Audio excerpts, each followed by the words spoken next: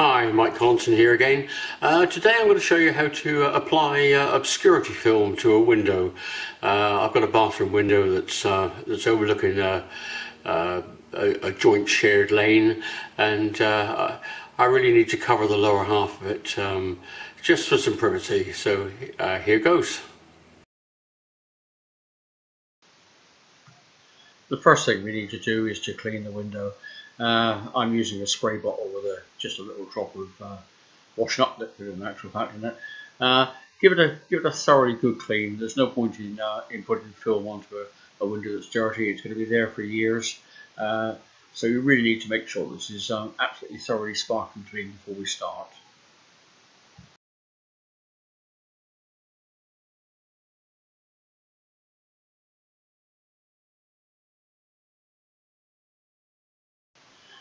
This job for me is a little bit harder than it normally would be, as I've got leaded lights, and they've been put in with the LEDs on the inside, so I'm going to have to put the film in between the LED work.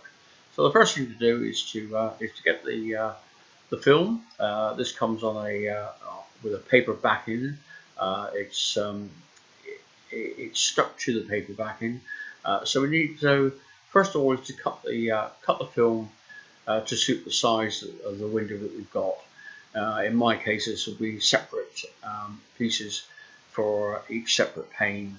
So what I'm going to do is I'm going to cut them slightly bigger than I need to, and then when I've applied the film, I should be cutting around the edge with a knife, a sharp knife, to clean it all up.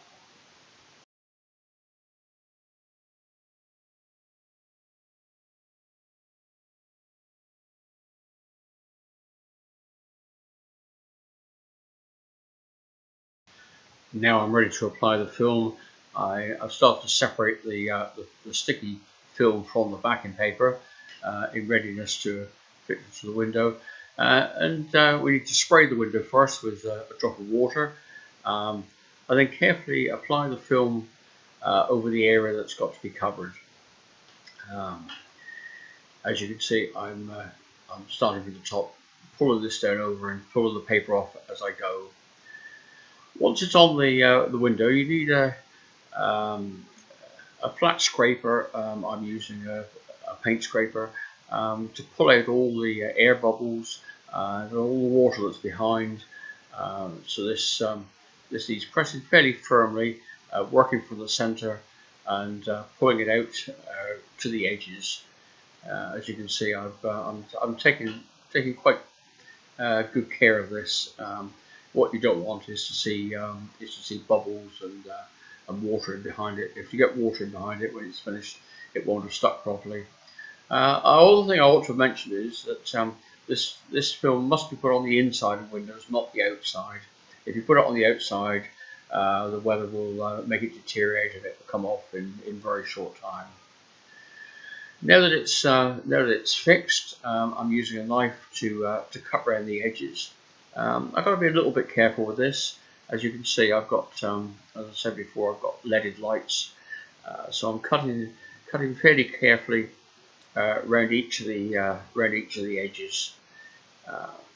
It's not a hard job to do. It just needs to take a little bit of care while you're doing it. And once I've been round all the four sides, then I can very carefully pull off the excess and peel it away from the main window, just leaving the square in place.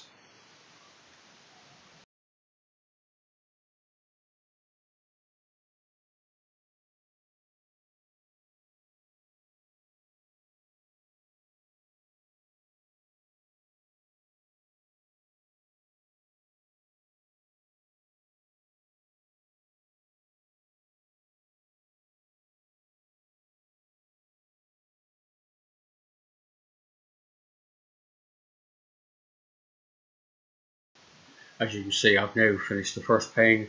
I'm just cleaning off any excess moisture with a cloth, and I'm ready to go.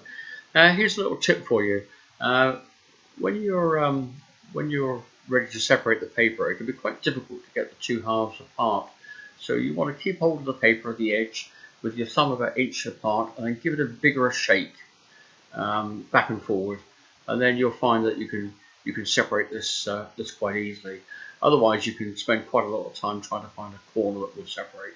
But doing this way, it's a fairly easy job to do.